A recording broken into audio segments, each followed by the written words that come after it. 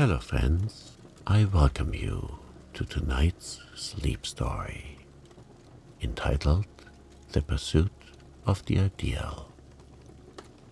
The reading is accompanied by the sounds of a cozy fireplace, which will continue an hour past the reading to help you drift to sleep. If you have not yet subscribed, I would encourage you to do so, to be notified of upcoming sleep stories. And now it is time to unwind. Find a place where you can relax. Settle into that place and get comfortable. Close your eyes and take a deep breath. Nothing else matters now. You can just let yourself go and relax. Take another deep breath. As you exhale, you can feel yourself unwind. And let's get lost in this story. Frida's snuggery was aglow with the rose-red splendor of an open fire, which was triumphantly warding off the stealthy approaches of the dull grey autumn twilight. Roger Sinclair stretched himself out luxuriously in an easy chair with a sigh of pleasure. "Frida, your armchairs are the most comfy in the world. How do you get them to fit into a fellow's kinks so splendidly?" Frida smiled at him out of big, owlish eyes that were the same tint as the coppery grey sea upon which the north window of the snuggery looked. "Any armchair will fit a lazy fellow's kinks," she said. "I'm not lazy," protested Roger. "That you should say so, Frida, when I have wheeled all the way out of town this dismal afternoon, over the worst bicycle road in 3 kingdoms to see you, bonny maid." "I like lazy people," said Frida softly, tilting her spoon on a cup of chocolate with a slender brown hand. Roger smiled at her chummily. "You are such a comfortable girl," he said. "I like to talk to you and tell you things." "You have something to tell me today. It has been fairly sticking out of your eyes ever since you came. Now, fess." Frida put away her cup and saucer, got up, and stood by the fireplace, with one arm outstretched along the quaintly carved old mantel. She laid her head down on its curve and looked expectantly at Roger. "I have seen my ideal, Frida," said Roger gravely. Frida lifted her head and then laid it down again. She did not speak. Roger was glad of it. Even at the moment, he found himself thinking that Frida had a genius for silence. Any other girl he knew would have broken in at once with surprised exclamations and questions and spoiled his story. "You have not forgotten what my ideal woman is like," he said. Frida shook her head. She was not likely to forget. She remembered only too keenly the afternoon he had told her. They had been sitting in the snuggery, herself in the inglenook, and Roger coiled up in his big pet chair that nobody else ever sat in. "What must my lady be that I must love her?" he had quoted. "Well, I will paint my dream love for you, Frida. She must be tall and slender, with chestnut hair of wonderful gloss, with just a suggestion of a rebel in it. She must have an oval face, colorless ivory in hue, with the expression of a Madonna, and her eyes must be passionless, peaceful blue, deep and tender as a twilight sky. Frida, looking at herself along her arm in the mirror, recalled this description and smiled faintly. She was short and plump, with a piquant, irregular little face, vivid tinting, curly, unmanageable hair of ruddy brown, and big grey eyes. Certainly she was not his ideal. "When and where did you meet your lady of the Madonna face and twilight eyes?" she asked. Roger frowned. Frida's face was solemn enough, but her eyes looked as if she might be laughing at him. "I haven't met her yet. I've only seen her. It was in the park yesterday. She was in a carriage with the Mandersons. So beautiful, Frida. Our eyes met as she drove past, and I realized that I had found my long-sought ideal. I rushed back to town and hunted up Pete Manderson at the club. Pete is a donkey, but he has his ways of being useful. He told me who she was. Her name is Stephanie Gardiner. She is his cousin from the south and is visiting his mother. And Frida, I am to dine at the Mandersons tonight. I shall meet her." "Do goddesses and ideals and Madonnas eat?" said Frida in an odd whisper. Her eyes were certainly laughing now. Roger got up stiffly. "I must confess, I did not expect that you would ridicule my confidence, Frida," he said frigidly. "It is very unlike you, but if you are not interested, I will not bore you with any further details. And it is time I was getting back to town anyhow." When he had gone, Frida ran to the west window and flung it open. She leaned out and waved both hands at him over the spruced hedge. "Roger, Roger, I was a horrid little beast. Forget it immediately, please, and come out tomorrow and tell me all about her." Roger came. He bore Frida terribly with his raptures, but she never betrayed it. She was all sympathy, or at least as much sympathy as a woman can be, who must listen while the man of men sings another woman's praise to her. She sent Roger away in perfect good humor with himself and all the world. Then she curled herself up in the snuggery, pulled a rug over her head, and cried. Roger came out to Lowlands oftener than ever after that. He had to talk to somebody about Stephanie Gardiner, and Frida was the safest vent.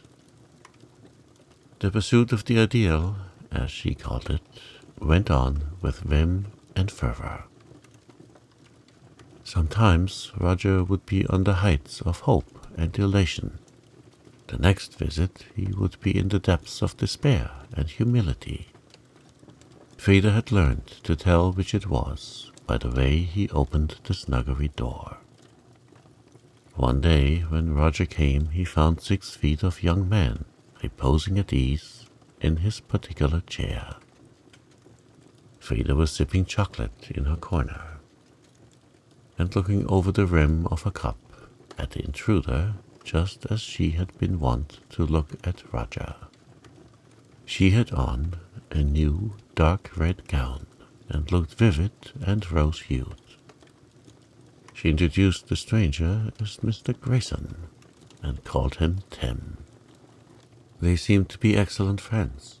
Roger sat bolt upright on the edge of a fragile, gilded chair, which Frida kept to hide a shabby spot in the carpet, and glared at him until the latter said goodbye and lounged out. "You'll be over tomorrow?" said Frida. "Can't I come this evening?" he pleaded. Frida nodded. Yes, and we'll make taffy. You used to make such delicious stuff, Tim. Who is that fellow, Frida? Roger inquired crossly as soon as the door closed. Frida began to make a fresh pot of chocolate. She smiled dreamily, as if thinking of something pleasant. Why, that was Tim Grayson. Dear old Tim. He used to live next door to us when we were children, and we were such chums, always together, making mud pies and getting into scrapes. He is just the same old Tim, and is home from the west for a long visit. I was so glad to see him again. So it would appear, said Roger grumpily. Well, now that dear old Tim is gone, I suppose I can have my own chair, can I? And do give me some chocolate. I didn't know you made taffy. Oh, I don't. It's Tim. He can do everything. He used to make it long ago, and I washed up after him and helped him eat it. How is the pursuit of the ideal coming on, Roger boy? Roger did not feel as if he wanted to talk about the ideal. He noticed how vivid Frida's smile was and how lovable were the curves of her neck, where the dusky curls were caught up from it. He had also an inner vision of Frida making taffy with Tim, and he did not approve of it. He refused to talk about the ideal. On his way back to town, he found himself thinking that Frida had the most charming, glad little laugh of any girl he knew. He suddenly remembered that he had never heard the ideal laugh. She smiled placidly. He had raved to Frida about that smile, but she did not laugh. Roger began to wonder what an ideal without any sense of humor would be like when translated into the real. He went to Lowlands the next afternoon and found Tim there, in his chair again. He detested the fellow, but he could not deny that he was good-looking and had charming manners. Frida was very nice to Tim. On his way back to town, Roger decided that Tim was in love with Frida. He was furious at the idea. The presumption of the man. He also remembered that he had not said a word to Frida about the ideal. And he never did say much more. Perhaps because he could not get the chance. Tim was always there before him and generally outstayed him. One day, when he went out, he did not find Frida at home. Her aunt told him that she was out riding with Mr. Grayson. On his way back, he met them. As they cantered by, Frida waved her riding whip at him. Her face was full of warm, ripe, kissable tints. Her loose love locks were blowing about it, and her eyes shone like grey pools mirroring stars. Roger turned and watched them out of sight behind the firs that cupped Lowlands. That night, at Mrs. Crandall's dinner table, somebody began to talk about Frida. Roger strained his ears to listen. Mrs. Kitty Carr was speaking. Mrs. Kitty knew everything and everybody. She is simply the most charming girl in the world when you get really acquainted with her, said Mrs. Kitty, with the air of having discovered and patented Frida. She is so vivid and unconventional and lovable. Spirit and fire and dew, you know. Tim Grayson is a very lucky fellow. Are they engaged? Someone asked. Not yet, I fancy, but of course it is only a question of time. Tim simply adores her. He is a good soul and has lots of money, so he'll do. But really, I think a prince wouldn't be good enough for Frida. Roger suddenly became conscious that the ideal was asking him a question of which he had not heard a word. He apologized and was forgiven, but he went home a very miserable man. He did not go to Lowlands for 2 weeks. They were the longest, most wretched 2 weeks he had ever lived through. One afternoon, he heard that Tim Grayson had gone back west. Mrs. Kitty told him mournfully. "Of course, this means that Frida has refused him," she said. "She is such an odd girl." Roger went straight out to Lowlands. He found Frida in the snuggery and held out his hands to her. "Frida, will you marry me? It will take a lifetime to tell you how much I love you." "But the ideal?" questioned Frida. "I have just discovered what my ideal is," said Roger. "She is a dear, loyal, companionable little girl, with the jolliest laugh and the warmest, truest heart in the world. She has starry grey eyes, 2 dimples, and a mouth I must and will kiss. There, there, there. Frida, tell me you love me a little bit, although I've been such a besotted idiot." "I will not let you call my husband that is to be names," said Frida, snuggling down into the curve of his shoulder. "But indeed, Roger boy, you will have to make me very, very happy to square matters up.